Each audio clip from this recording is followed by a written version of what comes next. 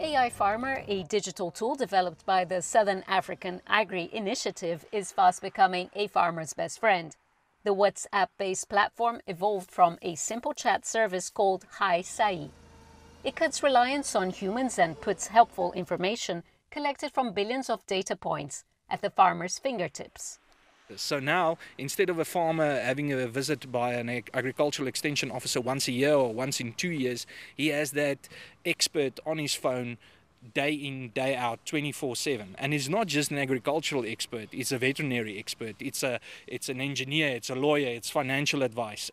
South Africa is a net exporter of food, but climate change, disease outbreak, water and power shortages and logistical constraints threaten that position.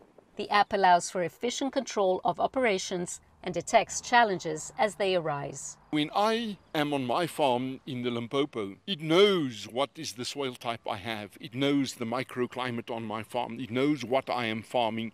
It even knows my management style because it learned by the questions I've asked it. And then I can identify, or I can see a new disease in my orchards.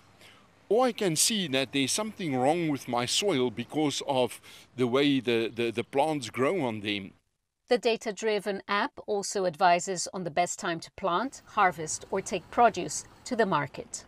I often ask it about the linkages to markets. What is the current market price in the fresh produce market in Johannesburg, in Pretoria, in Cape Town? Where should I send to?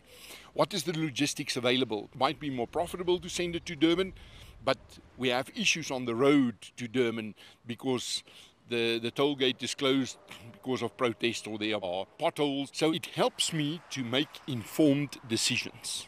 Sai works with over 12,000 farmers across southern Africa, increasingly adopting AI-driven methods to farm smarter. It equips and empowers the smallest and the least affluent farmers, those who do not have other access to information. There are some 2 million of them in South Africa.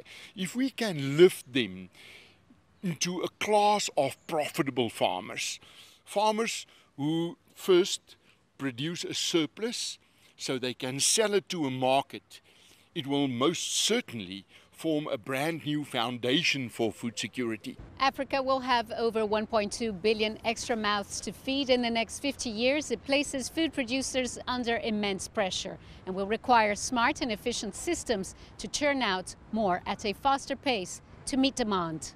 Julie Shara, CGTN, Cape Town.